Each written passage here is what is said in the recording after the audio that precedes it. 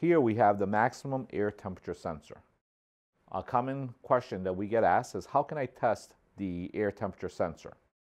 Testing the air temperature sensor is relatively easy. You'd want a multimeter that is capable of measuring ohms. The temperature sensor is capable of readings between 240,000 ohms down to 3,900 ohms. The sensor output is inversely proportional to the temperature.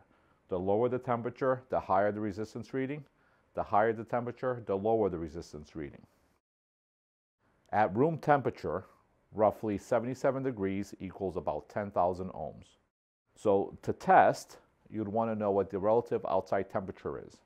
Assuming that the temperature is roughly 70 degrees, the reading will equal somewhere in the 10 to 12,000 ohm range. Set your meter on the appropriate range. Take the two leads coming in from the outside temperature sensor that are connected to terminals 1 and 2 on a Minimax and Criterion, terminals 4 and 5 on a Minimax. Connect the leads of the multimeter to the air temperature sensor and observe the reading.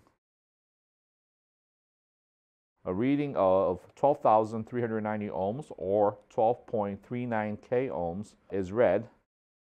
If we were to refer to the electrical specification sheet of our air temperature sensor, a reading of 12.26 k ohms is 68 degrees.